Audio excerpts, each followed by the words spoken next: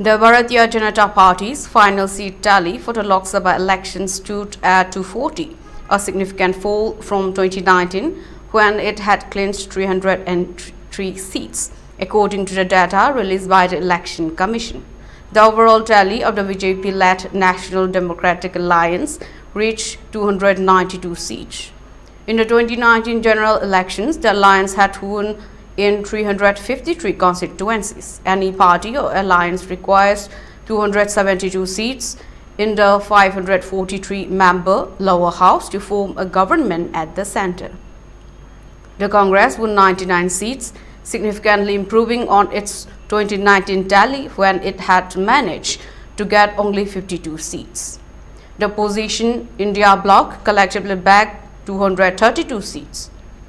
Among the bloc's constituents, the Samajwadi Party emerged as the single largest party in Uttar Pradesh, winning 37 of the 80 seats in the state.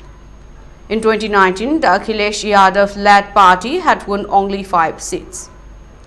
West Bengal's ruling Trinamool Congress also improved its tally. Prime Minister Narendra Modi is likely to take an oath on June 8 after NDA grabbed a majority in Lok Sabha elections 2024, according to reports. The new cabinet of the Union Minister will also take oath on the same day itself. The 17th Lok Sabha cabinet also recommended its dissolution today.